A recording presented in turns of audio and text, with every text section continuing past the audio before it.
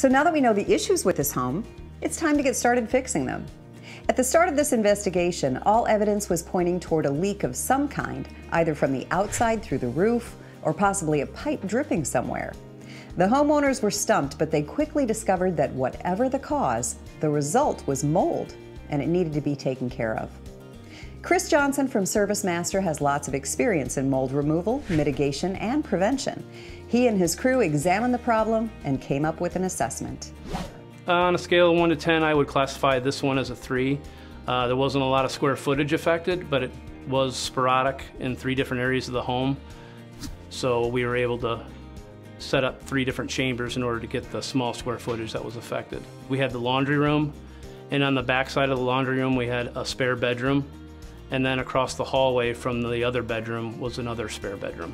From what we were told and what we found up in the attic, it looks like when derecho hit, the amount of pressure in the attic separated the dryer vent pipe and the PVC pipe venting through the roof, and so that was adding moisture into the attic cavity, which caused microbial growth in the wall cavity between the bathroom and the bedroom, and microbial growth in the attic as well.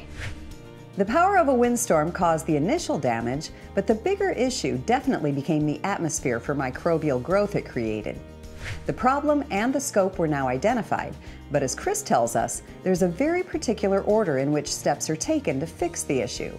This ensures it's done in a safe way and reduces the impact on the rest of the house, and more importantly, the people who live here. Upon initial inspection, we saw the damage to the home. We wrote a scope of work as far as an estimate to what was needed to be done. Basically, a lot of mold jobs, the prep is longer than the actual work that needs to be done because we have to put floor protection, containment barriers. We set a dehumidifier, air scrubber with a HEPA filter in it, and then we create negative air so all the contaminants go out and doesn't cross-contaminate the rest of the home. So once all the containment is set, then they would get their appropriate PPE on, and then we would start cutting the affected wall. And once we find it, we generally go 2 feet past where we don't see it anymore so that we know that we have it.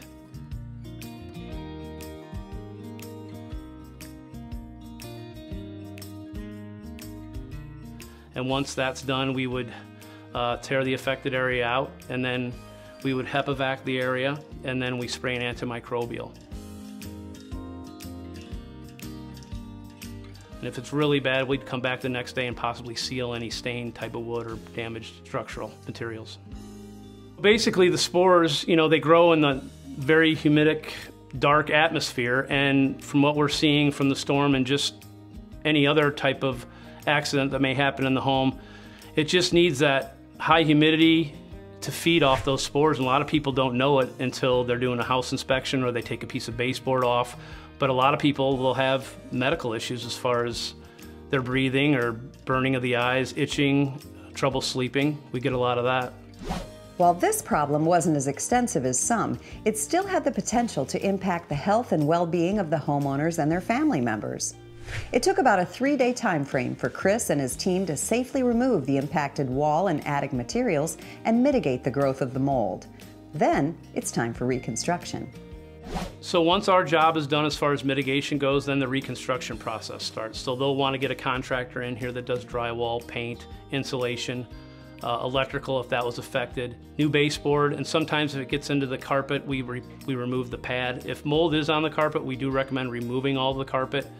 But once again, it just depends on how far the mold had gone.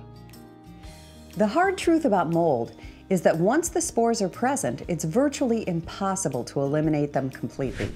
Observation and diligence are a homeowner's best defense when keeping mold at bay, as well as reaching out for help when you need it. Generally, what we recommend is when we're completed with the job, it'd be a good idea to have a hygienist come and do like a post-test to make sure that we got all of the contaminants out of the rooms affected. Some people go that route, and some people just have us come back in 2 to 3 months and we just do an on-site inspection.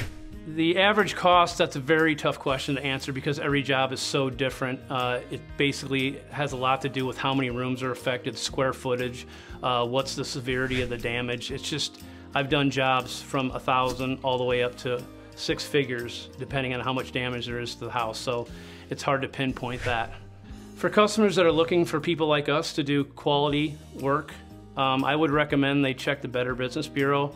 In our industry, we use the IICRC, which is a governing body that we have all our technicians take classes and we're licensed to do, whether it's water, fire, or mold mitigation. That's what I would start with first. Having professionals help you will give you peace of mind and help keep your family safe. Don't let a hidden problem in your home jeopardize your health or the integrity of your structure. Now that you know more about mold, check out our additional information on improving the air quality in your home on our website at powerhousetv.com.